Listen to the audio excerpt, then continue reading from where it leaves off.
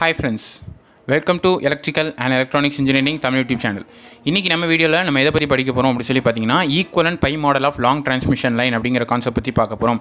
இந்த equivalent pi model அப்படினா என்ன அப்படினு சொல்லி பாத்தீங்கன்னா one type of long transmission line. Long transmission line அப்படிங்கிறது வந்து நம்ம வந்து எப்படி வேணாலும் அனலைஸ் பண்ணலாம் அப்படின்னு சொல்லி போன வீடியோல சொல்லியிருந்தேன். ஸோ போன வீடியோவோட ஒரு கண்டினியூஷன் மாதிரியே தான் இருக்கும் இந்த இது. ஸோ லாங் டிரான்ஸ்மிஷன் லைனில் ரெண்டு மாடல் இருக்குது மொத்தம். ஒன்று வந்து ஈக்குவலன்ட் பை, இன்னொன்று வந்து ஈக்குவலன்ட் டி. ஸோ இந்த ஈக்குவலன்ட் பை மாடல் அப்படிங்கிறத பற்றி இந்த வீடியோவில் பார்க்க போகிறோம். ஸோ இந்த வீடியோவில் வந்து பார்த்திங்க அப்படின்னா வந்து சிம்பிளாக தான் இருக்கும் இந்த video. So equivalent pi model அப்படின்றது என்ன அப்படின்னு பார்த்தீங்கன்னா, ஏற்கனவே நம்ம வந்து மீடியம் டிரான்ஸ்மிஷன் லைனில் நாமினல் பை மெத்தட் அப்படின்னு சொல்லி ஒன்று பார்த்துருப்போம் கரெக்டாக. ஸோ அந்த மாடல் மாதிரியே தான் இது இருக்கும். அதுக்கும் இதுக்கும் பெரிய வித்தியாசம் இருக்காது. ஸோ அதனால் வந்து என்ன சின்ன வித்தியாசம் அப்படின்னு பார்த்தீங்க அப்படின்னா, அங்கே எப்படி பை மாடல் இருக்கோ அதே மாதிரி தான் இருக்கும். ஸோ ஒரு இம்பிடன்ஸ் வந்து இதில் பிளேஸ் ஆகிருக்கும் சென்டரில், டோட்டல் இம்பிடன்ஸ். Admittance வந்து பார்த்திங்கன்னா one half of the admittance is placed either on the transmission line of the impedance. இம்பிடன்ஸ்க்கு ரெண்டு சைட்லேயும் எய்தர் சைட்லேயும் வந்து அட்மிட்டன்ஸை நம்ம ஹாஃபான வேல்யூவாக போட்டு நம்ம வந்து பிரித்து எழுதியிருப்போம். ஓகேவா, டோட்டல் அட்மிட்டன்ஸ் ஒய்யை பாதியாக பிரித்து இங்கே ஒரு பாதியும் இங்கே ஒரு பாதியும் ப்ளேஸ் பண்ணியிருப்பாங்க. ஸோ இது நமக்கு நார்மலாக தெரியும். இம்பிடன்ஸ் அப்படின்னா ஒரு ரெசிஸ்டன்ஸ் இண்டக்டன்ஸ் சீரீஸில் இருக்கும். அதே நேரத்தில் ஒரு கெப்பாசிட்டர் இங்கேயும் இன்னொரு கெப்பாசிட்டர் இங்கேயும் ஹாஃப் ஆஃப் த வேல்யூவாக வச்சு பண்ணியிருப்பாங்க. இதுதான் வந்து பை மாடல். ஸோ அந்த பை மாடலோட அதே வேல்யூஸ் தான் இங்கேயும் வரும் அப்படிங்கிறத தெரிஞ்சுக்கோங்க. ஏபிசிடி பேராமீட்டர்ஸ் அது வந்து ஜென்ரலைஸ்ட் லைன் கான்ஸ்டன்ட்ஸ் இல்லையா டிரான்ஸ்மிஷன் லைனில். அந்த பேராமீட்டர்ஸ் ஏபிசிடி தான் இங்கேயும் வந்து என்னவா வருதுன்னு பார்த்தீங்கன்னா அதே மாதிரி தான் வரும். ஒரு சின்ன வித்தியாசம் என்னென்னா இந்த மேலே உள்ள டேஷ், அவ்வளோதான். டேஷுக்கும் அங்கே போட்டதுக்கும் ஒரு பெரிய வித்தியாசம் கிடையாது. இதே நீங்கள் வந்து சாதாரண ஒரு nominal by method of a medium transmission line அப்படின்னு சொல்லி எடுத்து பண்ணீங்க அப்படின்னா A is equal to 1 plus yz/2, B is equal to z, C is equal to y into 1 plus yz/4, D is equal to 1 plus yz/2 அப்படின்னு சொல்லி வரும். ஓகேவா. So இங்கே நம்ம என்ன பண்ணியிருக்கோம் அப்படின்னா ஜஸ்ட் இந்த இம்பிடன்ஸ் வந்து z டேஷ் அப்படின்னும் இந்த அட்மிட்டன்ஸை y'/2 y'/2 அப்படின்னு சொல்லியும் எடுத்திருக்கோம். மற்றபடி sending and current, receiving current, கெப்பாசிட்டரில் போகக்கூடிய current with receiving and voltage, sending and voltage எல்லாமே வந்து அதே காம்போனண்ட் தான், அதே பேராமீட்டர்ஸ் தான். இங்கே ஜஸ்ட் வந்து ஒரு டேஷ் போட்டு எழுதியிருக்கோம். ஸோ இது வந்து ஒரு பார்ட். ஓகேவா. ரெண்டாவது விஷயம் என்ன அப்படின்னு சொல்லி பார்த்தீங்க அப்படின்னா இந்த ஈக்குவேஷன் இது வந்து generalised equation of a any transmission line. எந்த ஒரு டிரான்ஸ்மிஷன் லைனாக இருந்தாலுமே ஒரு ஏபிசிடி கான்ஸ்டன்ட் பேராமீட்டர்ஸ் இன்வால்வ் ஆகக்கூடிய ஒரு ஜென்ரலைஸ்ட் ஈக்குவேஷன் என்னென்னு பார்த்தீங்கன்னா இது. அது என்னென்னா VS = AVR + B × IR, IS = C × VR + D × IR. So இது வந்து ஜென்ரலான ஈக்குவேஷன். இப்போ நம்ம ஒரு நாமினல் பை மெத்தட் மாதிரியே ஈக்குவலன்ட் பை மெத்தட் நம்ம எழுதியாச்சு. இன்னொன்று ஜென்ரலைஸ்டான ஈக்குவேஷன். ஸோ இந்த ரெண்டு ஈக்குவேஷன் முடிஞ்சதுக்கப்புறம் இன்னொரு முக்கியமான ஈக்குவேஷன் என்ன அப்படின்னு சொல்லி பார்த்தீங்கன்னா, போன வீடியோவில் லாங் டிரான்ஸ்மிஷன் லைனில் நம்ம ஒரு ஈக்குவேஷன் பார்த்துருப்போம். X = L, B = VS, I = IS. இந்த ஒரு கண்டிஷனை அப்ளை பண்ணும்போது நமக்கு ஒரு ஈக்குவேஷன் வந்து கிடச்சிருக்கும். போன வீடியோ ரெஃபர் பண்ணி பார்த்தீங்கன்னா தெரியும். அப்போம்போது நமக்கு கிடைக்கக்கூடிய ஈக்குவேஷன் என்ன பார்த்தீங்கன்னா VS = VR × cos h gamma L + IR × ZC sin h gamma L, IS = VR/ZC sin h gamma L + IR × cos h of gamma L. இது ஒரு மூணாவது பார்ட் ஆஃப் ஈக்குவேஷன். நம்ம என்ன பண்ண போகிறோம்னா இந்த மூணு ஈக்குவேஷனையும் நம்ம வந்து கொலாபரேட் பண்ணி ஈக்குவேட் பண்ண போகிறோம். இப்போ இந்த ஈக்குவேஷன் நீங்கள் கம்பேர் பண்ணி பாருங்கள். VR இங்கே இருக்குது, இங்கேயும் VR இருக்குது. ஸோ இங்கே A உள்ள இடத்துல இங்கே என்ன இருக்குன்னு பாருங்கள். A is equal to cos h omega L, cos h gamma L கரெக்டாக.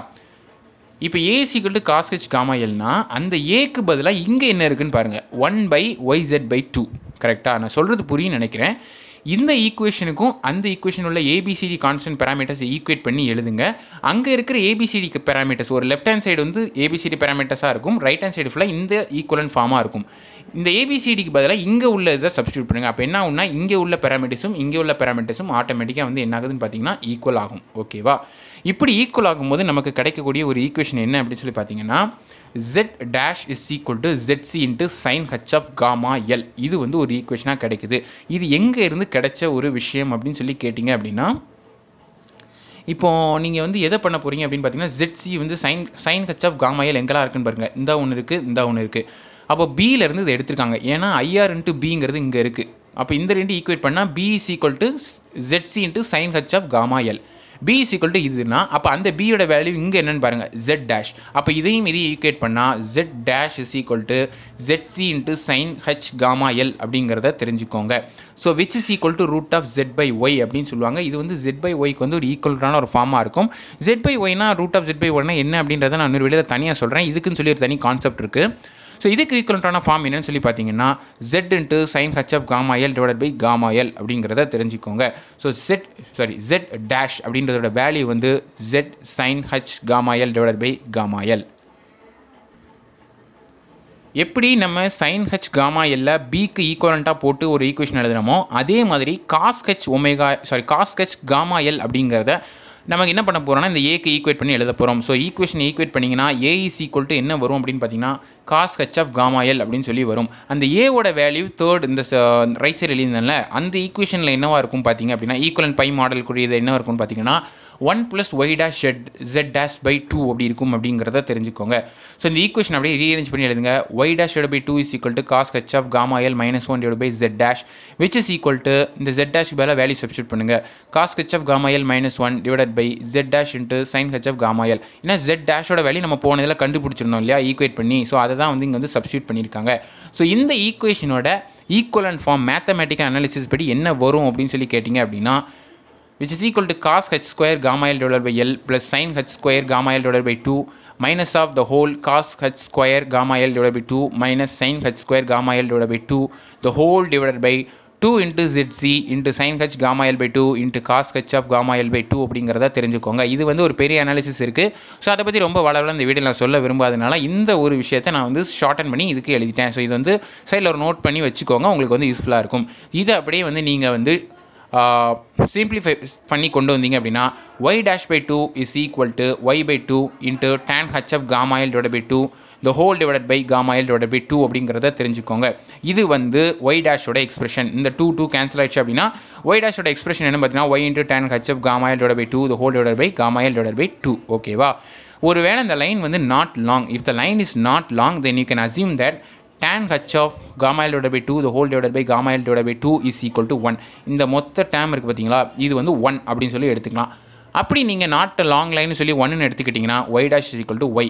So y dash is equal to yங்கிறது தான் வந்து என்னென்னு பார்த்தீங்கன்னா லாஸ்ட்டாக ஃபைனலாக கிடைக்கக்கூடிய எக்ஸ்பிரஷன்.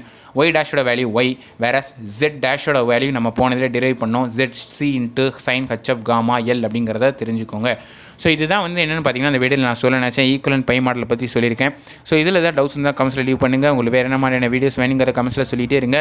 நாளைக்கு இதே மாதிரி இன்னொரு வீடியோவில் உங்களை சந்திக்கிறேன். அதுவரை see you guys, take care, bye, cheers, stay home, stay safe and thank you for watching.